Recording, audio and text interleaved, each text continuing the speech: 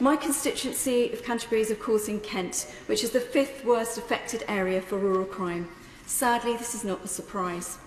The government has cut 532 police officers and 104 police community support officers in Kent, whilst simultaneously ever promising us that they will be tough on crime. To be honest, the myth of the Tories being tough on crime has been long since busted. I think there's probably no one living in Kent who really believes it to be true anymore. Tough on crime is just about as untrue a Conservative adage as strong and stable these days.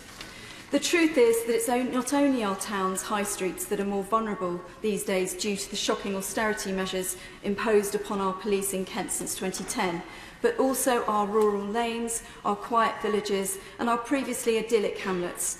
All these places in Kent have all seen a huge rise in fly tipping, littering and nuisance crime.